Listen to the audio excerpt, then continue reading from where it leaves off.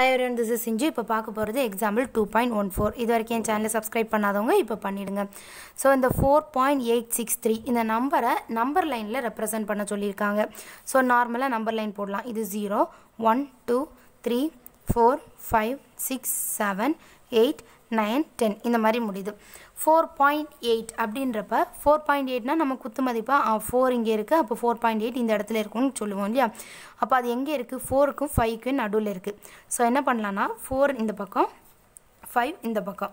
So இதை இந்த மாதிரி லைன் போட்டு 4லேருந்து ஆரம்பிக்கலாம். ஸோ 4.0, 4.1, 4.2, 4.3, அடுத்தது 4.4, 4.5, 4.6, 4.7, 4.8, 4.9 and finally 5. So 5.0 எழுதிக்கிறேன். ஸோ இப்போ பாருங்கள் 4.863. அப்போ இதில் 4.8 எங்கே இருக்குது? இங்கே இருக்குது. அப்போ 4.8 இங்கே இருக்குது. 4.863னா இந்த இடத்துல வரும் இல்லையா.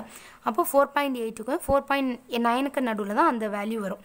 ஸோ என்ன பண்ணலான்னா 4.8 இந்த பக்கமும் 4.9 இந்த பக்கமும் எக்ஸ்டெண்ட் பண்ணிக்கலாம்.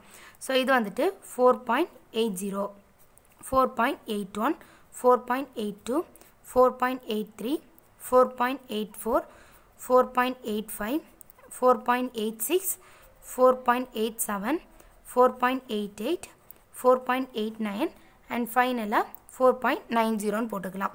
ஸோ இதில் அடுத்த வேல்யூ என்ன? 4.86. ஸோ 4.86 எக்ஸாக்டாக இங்கே இருக்குது. நமக்கு என்ன வேணும்? 4.863 வேணும்.